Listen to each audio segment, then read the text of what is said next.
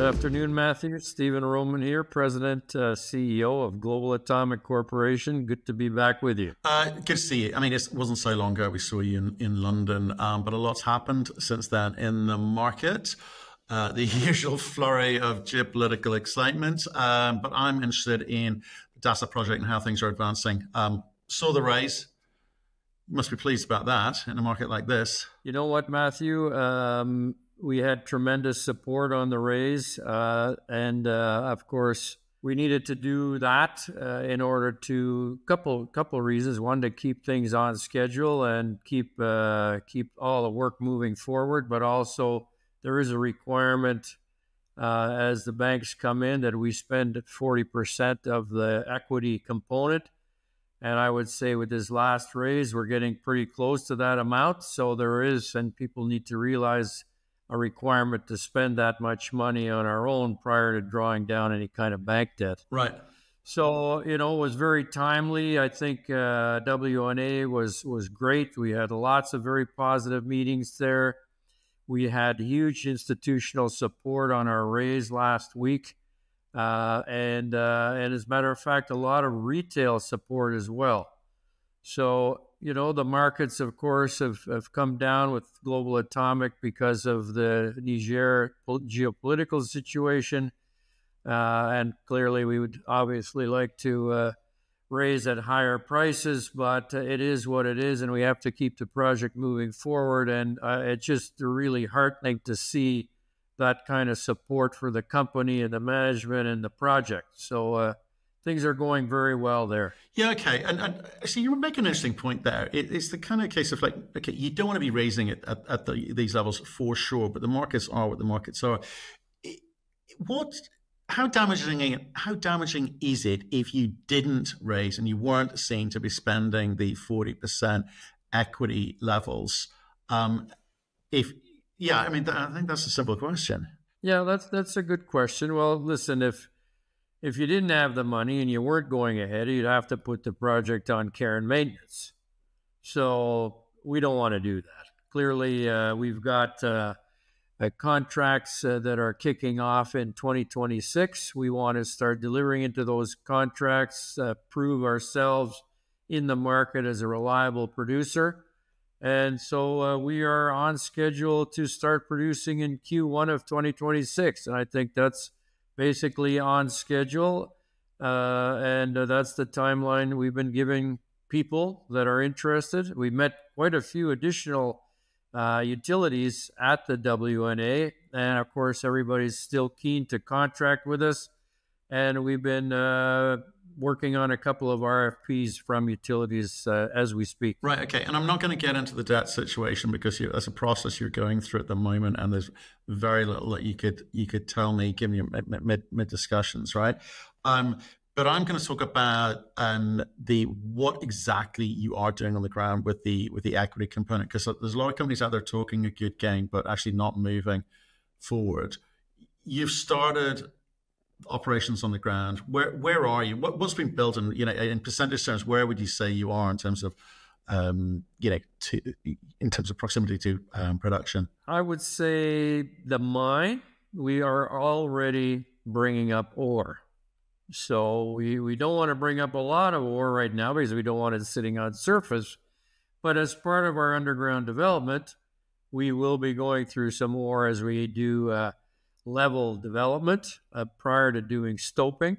So that level development ore, it's very good grade. We're bringing it to surface. It's sitting there in small quantities at this point in time. We want to keep it that way. But really, the mine has progressed very well. Since we met you last a few weeks ago, we've now completed our first big 5-meter diameter vent raise.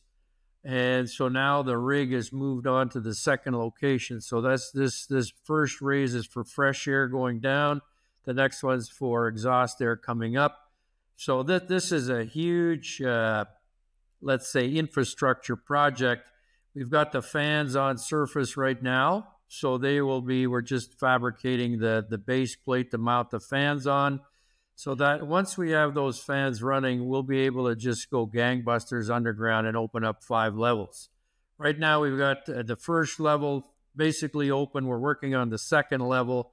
And of course, we've got to catch up with getting this ventilation system in place. And then we're good to go and open up 5 levels and start stoping. So I would say the mine is, from my point of view, 75% there. The mill, on the other hand, I would say is probably 30% to 35% there. We've got all the earthworks happening now, and the civils are going to start to pour cement for 2 different areas right now. One is the huge camp expansion. So the entire camp now, 250 man units, they've arrived and they're on site. So we have to pour the bases for those and start fabricating that. That's going to be underway, and that camp should be fully operational by the end of the year. We've got another stick-built camp that we are using all local contractors to build. That one's almost completed. That's a 60-man facility. And then we've got about 400 people in the existing Daji camp there right now. So the camp work, I would say, you're looking again around 70-75% complete there. And as soon as we start with the civils at the area of the acid plant, which right now we've completed the earthworks there. We've now been shipping the acid plant components from India to site. So they are now arriving at the dry port of Kano in northern Nigeria. There's another, basically a straight shot from there to Agadez and then to Dasa. So that's already happening. We just, in the last week, got confirmation with photos of our big SAG mill, a semi-autogenous grinding mill that's been fabricated in South Africa. That's now being shipped to site. So you can see is basically we do the earthworks, we get the concrete work done, and then we start installing the components, which are all being either in the fabrication process or complete already that are being shipped. So the mill overall, 30-35% done at this point in time. Right. I guess we're past the point where this feels like a mining camp. It definitely is a mining camp at the moment. Oh, there's no doubt about it. Yeah, for sure. And I want to talk about this because it's a difficult question, but it's like in the context of what's going on in West Africa. We saw obviously Burkina Faso talking about nationalizing mines because it wasn't seeing people move quickly enough. And some companies have been very quick to point out, look, if you're working and doing things in country, the government's got no problem with it. It's about the people who are land grabbing and then not doing too much. For you and your relationship with the Niger government, seeing what you're doing on the ground, does that give them confidence that you are going to deliver jobs, revenue, taxes, all of those things that they want to see? Well, I would say the biggest proof of that, Matthew, is that we received a letter from the president, and he copied all of his ministers, and he said, this is a strategic project. It's of national importance. We're 100% behind it, and you guys all get behind this project and help Global Atomic and Somita wherever they need it. So you know what? You can't ask for more than that. And everybody's pushing in the same direction. And what's that done for? And I remember this conversation from, I think it was maybe 18 months ago, where you kind of have NGOs active in country trying to make things difficult. Are they getting short shrift at the moment? Well, it's funny you mentioned that because last week we had, I think it's the final hearing in the courts with the local shit disturber NGO, and I think it's a dead issue now. Thank you. Yeah, I guess. Look, we can bleep that out. No, that's staying in. That's staying in. That's good. And and we see this all the way around the world. Where these NGOs do kind of try and stir up and cause issues. But if you're getting on and doing things the right way with the approval of the Listen, government, Matthew, these things get done. we work with NGOs in the country. We bring them to site. We have lots of good relations with NGOs. There's some that are clearly there just to disrupt the project. And as a matter of fact, this same NGO was after both the government and us.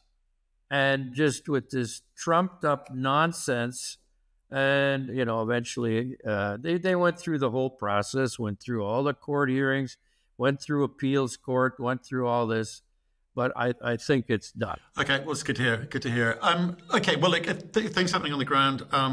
We will, and you're clear about the date. You're not changing that date in terms of first pour. Yeah, Q1 26 is when we're going to be starting to fill drums with yellow cake. Okay, there we go. So that's what we're looking to hear. I want to talk about what you're doing in the context of the macro at the moment, because this is meant to be like a quick meeting, so I apologize for going on a bit, but it's always good to have you on.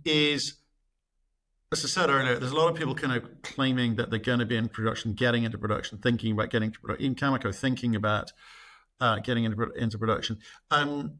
There's very few actually in the process of building right now. I think that will have, consequences further down the line in terms of supply. It's got to be good news for you, though, hasn't it? Well, it's very good news for us, and that's what I said at the beginning. Is this we're getting tremendous market support, institutional support, shareholder support. I think everybody realizes now that this is a very real project.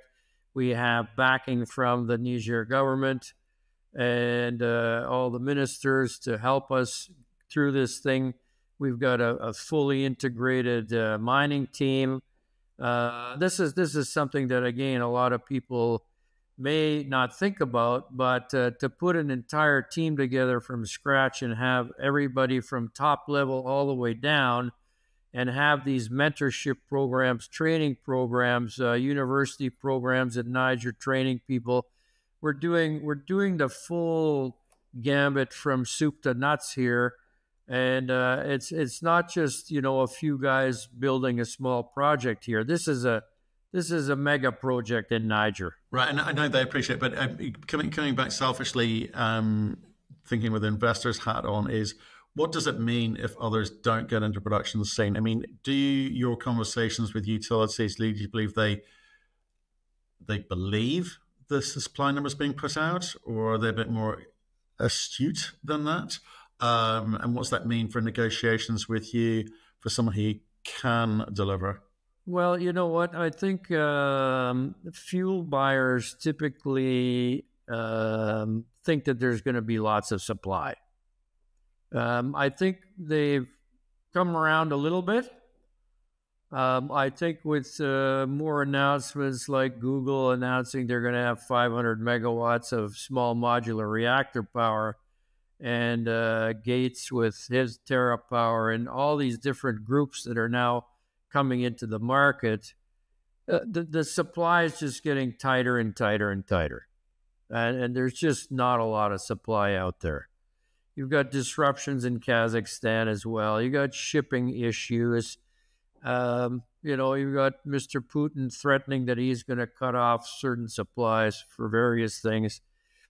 So the market really is heading to a point where there's got to be a big upward correction in the price. I think right now we're sort of bumping along here at $80+ a pound, which is a great price, mind you.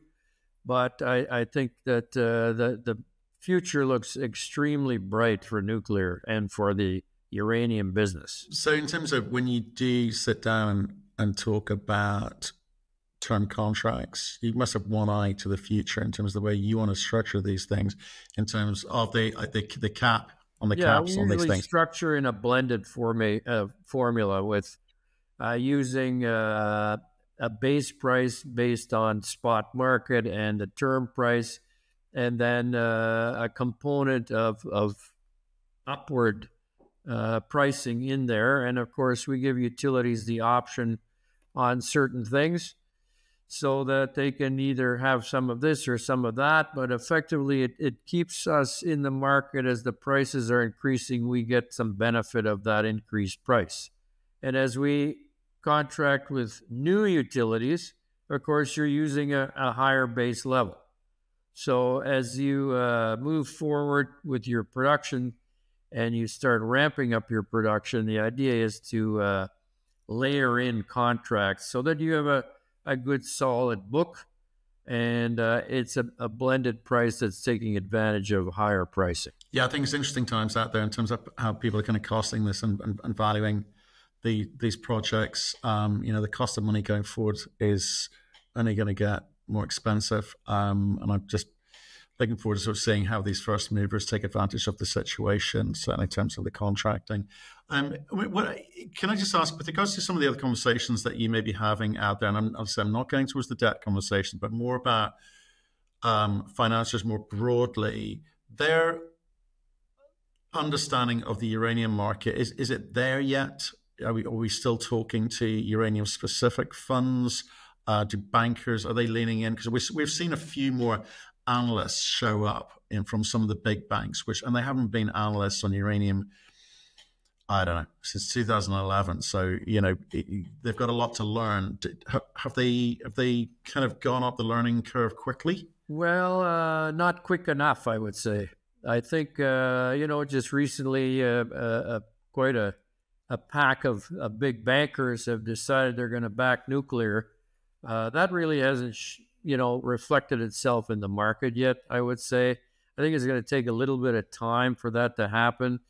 And I think once uranium starts moving through $100 again, you're going to get more speed turned on with the analysts. I think it's still a fairly small group of funds that are supporting the industry, and they got in a little bit early, and they've been riding it in and out, making money along the way. But it reflects in our last raise how many came in on that one. And, they just see that, we're at a very low NAV right now. I think we're trading at 0.2 or 0.25 NAV, and most of our peer groups at 0.75, 0.8. So, I mean, we've just been slammed because of what's happened in Niger. But, I think the broader scope of funds aren't there yet. Yeah, I think it's kind of interesting at the moment. I think people are talking a good nuclear game. The banks are talking a good nuclear game. I think at some point there'll be big CapEx projects which they expect to fund. And then I think uranium is seen as a derivative of nuclear, and that's maybe where it'll kind of trickle down. Well, you can't have nuclear without uranium. Amen. But I think bankers view it differently. They're looking at immediate fees. So it'll be interesting to see how quickly that trickles down. I suspect it'll be very, very quickly once they work out it is the feedstock for the things that they're building, which will be otherwise white elephants. Look, Stephen, I'm going to let you go because I know you've got a busy week and lots of chats, conversations going on. Appreciate you coming on and giving us an update. Glad things are going well on the ground. We'll see you soon. Yeah, Matthew, it's always a pleasure, and look forward to the next chat.